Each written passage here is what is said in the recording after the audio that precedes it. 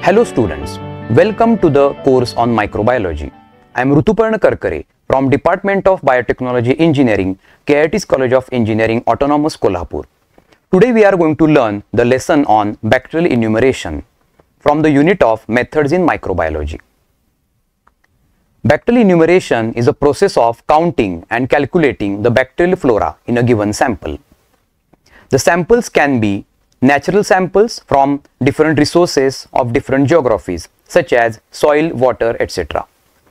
Here the calculation of bacterial flora is needed to study the habitat. The second sample is contaminated water or poisoned food items where the pathogen concentration needs to be studied. Now let us see what are the methods of enumeration of bacteria. There are principally two methods. First is direct microscopic count. Here the spatial slides such as hemocytometer is used where the direct counting of cell is done under microscope and the concentration will be reported as cells per unit volume. This method cannot distinguish between live and dead cells unless and until we perform any viability staining technique such as trypan blue test. The second method is standard plate count or viable plate count. This method uses spread plate technique of microbiology and where the incubation period of 1 to 2 days is required. Here only live cells can grow and counted. Here is a reflection spot 1 for you. Just pause the video for few seconds and think, why standard plate count can only enumerate viable bacteria whereas microscopic count cannot? Now let us go ahead and see the procedure of standard plate count. The first step is collection of sample. After the sample is collected, it will be taken on the unit weight basis like 1 gram of soil or 1 ml of water. The unit weight of the sample will be put into a sterile saline solution where the mass of sample will be suspended. The sterile saline is considered here as an isotonicity agent for the cells. Now these samples would contain numerous microorganisms. Hence, we need to perform the third step of serial dilution in the procedure. The serial dilution will decrease the count of microflora so that we can easily count them. Now let us understand how the serial dilution is performed in the laboratory with the help of the figure in this slide. Here the first tube is sterile saline of 10 ml. So assuming that our sample is 1 gram weighed soil, the soil will be suspended in this particular tube which will be our original culture. From this first tube, 0.1 ml of the sample, that is 100 microliter, is taken out and it is mixed aseptically in the second tube containing 9.9 ml of sterile saline, the total volume becoming 10 ml. Now here, because 0.1 ml is 100th part of 10 ml, this particular dilution becomes 10 raised to minus 2 and the dilution factor will be considered to be 10 raised to 2. From the same tube, again 0.1 is taken out and again added into the third tube containing 9.9 ml of saline solution. Here, as per the previous calculation, the dilution factor would be 10 raised to minus 2. Hence, from the first original tube, if you compare, then the third tube would have dilution factor of 10 raised to minus 4.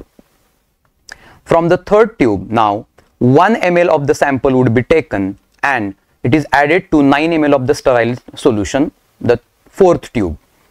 Now here the total makeup volume is 10 ml. Because 1 ml is a 1/10th part of the 10 ml, here the dilution becomes 10 raised to minus 1.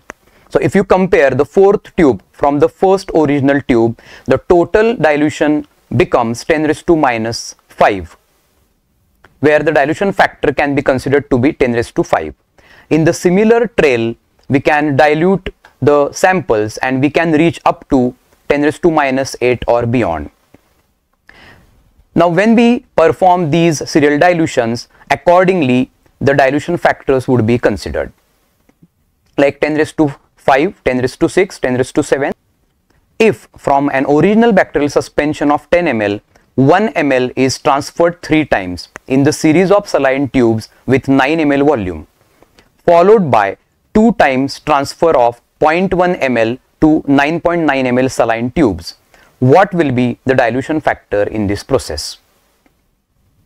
After the serial dilution is performed, the fourth step is choosing a range of dilutions for spreading the nutrient agar plates. There will be sterile nutrient agar plates available, and the dilutions like 10 raised to minus 1 to 10 raised to minus 5 would be chosen for spreading. In the spread plating, 0.1 ml sample from the respective saline tube suspension would be taken and spread on the agar plate. After all the plates are spread, then they are kept in static incubators, which is a temperature incubator. For bacteria, the appropriate temperature of incubation would be 37 degrees Celsius. It will be incubated there for 24 to 48 hours, that is 1 to 2 days. Once the incubation is over, we will be observing the colonies of bacteria grown on the surface of the Petri plate, and these colonies are counted.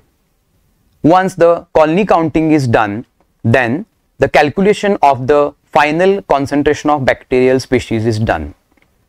Let us see how exactly the plates look like. So this is one picture showing you the different plate status from the dilution of 10 raised to minus 1 to 10 raised to minus 5. If you see this figure, then from the 10 raised to minus 1 till we go to 10 raised to minus 5, the number of bacterial colony is reducing. In the 10 raised to minus 1, the growth is a mat growth or a crowded growth, and eventually the number of colonies would go down. In 10 raised to minus 5 plate, if you count, then by visible observation you can see there are 5 colonies grown. Now this colony counting can be done by either direct observation by eyes, or we have a colony counter machine which is shown in figure here. By any of the technique, we count the colony number. Now let us understand how the calculation exercise is done, which is the final exercise to calculate the concentration of bacteria. So let us assume that on the Petri dish of 10 raised to minus 5, it shows 5 colonies. Now because there were 5 colonies, 5 bacterial cells were spread at the time of spreading at these locations. Now this each cell which gives rise to one colony would be called here as colony forming unit, CFU. Now in the case of 10 raised to minus 5 plate, there are 5 colonies, so we call that there are 5 CFUs present. Now this particular plate has a dilution factor of 10 raised to 6 because suspension dilution, we had 10 raised to minus 5 dilution and we took 0.1 ml, that is 100 microliter for the actual spreading. The total dilution factor becomes 10 raised to 6. So because there were 5 CFUs present on the plate, but originally it came from the dilution factor of 10 raised to 6. Hence the original suspension, that is the first tube, contained 5 into 10 raised to 6 cells, that is CFUs. And now if you go back and calculate, 1 gram of soil sample was suspended in the first original tube of 10 ml saline, and because of this, if your original suspension contains 5 into 10 raised to 6 cells, then 1 gram of soil sample should contain those many cells, that is the original source. So hence we conclude here the 1 gram of soil sample contains 5 into 10 raised to 6 cells. In this way, the concentration of bacteria is done in the given sample.